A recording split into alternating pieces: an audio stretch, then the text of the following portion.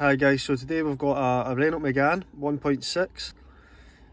It's a 2009, and the issue that the customer is complaining about is the temperature gauge on the dash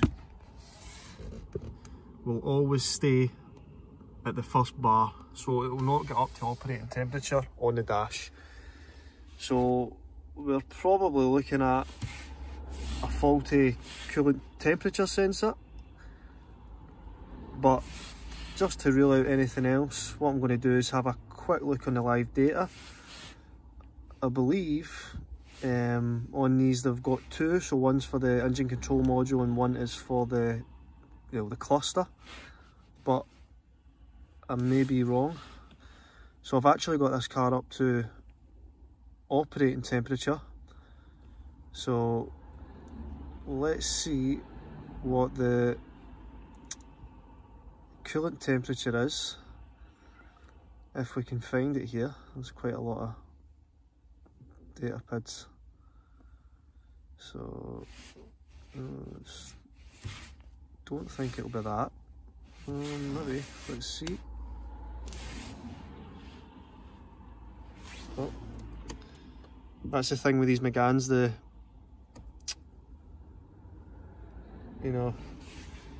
it eventually shuts down, so you need to hold the start stop. This has got start stop, so this can be a bit of a pain. So as we can see, we've got water temperature, we've got 66 degrees. It's definitely not what's reading on the coolant temperature on the dash. So if we start it up, what we'll do is we'll just let it idle. Can go into graph mode. You can see we are going up. Yeah. So to me, there is a separate coolant temperature sensor on these, so I'll need to go and dig in that engine bay and find it. And once I've found it, I'll get back to you. So I did indeed find the coolant temperature sensor. So what I'm going to do, just for the video purposes, is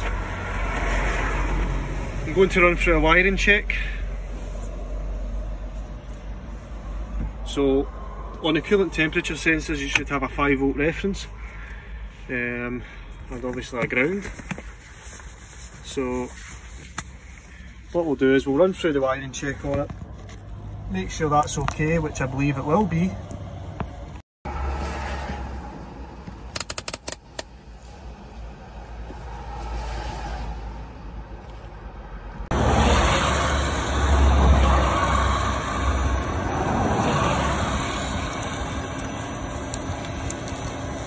So I've got my multimeter connected to a known good ground.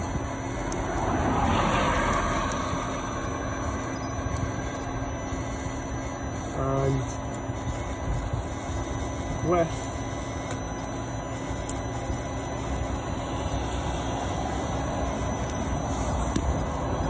this wire back probed, you can see that we've got 5 volts. And if I move over to the other wire, you can see we've got 0, which is a ground anyway. But if we were to turn our meter to continuity,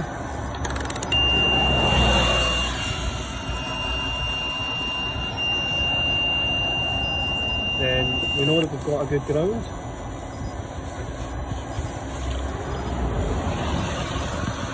We can also test that with a test light. So I'll go and grab a wee 150 milliamp test light and we'll do the same test.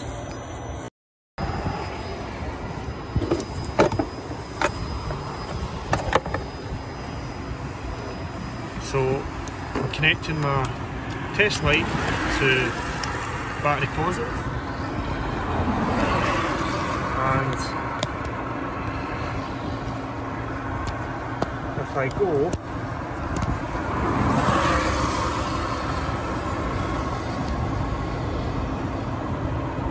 back down to that plug,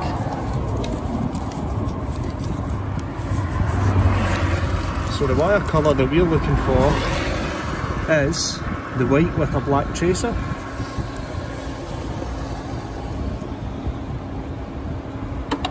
What I can do is just gently stick my back probe into the pin. Sorry you're not seeing that. So if I stick my back probe into the pin, just like that, and have my test light, you can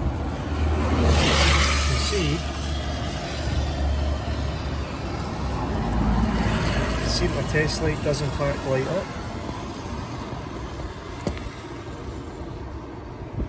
Cover that. So that means we've got a good ground, so we can start stripping the sensor and replacing that.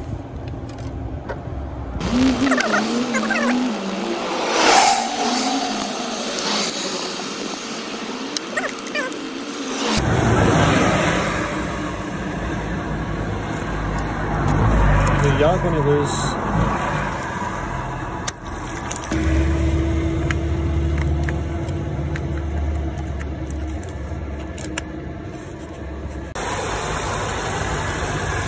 so we started the engine up, topped it up with water. Now this being an aftermarket sensor, the plug connector wasn't too friendly to go on, so just had to mess about with it a bit. So we'll run it for a while, check the leaks, make sure the temperature's working as it should, and that's a fix.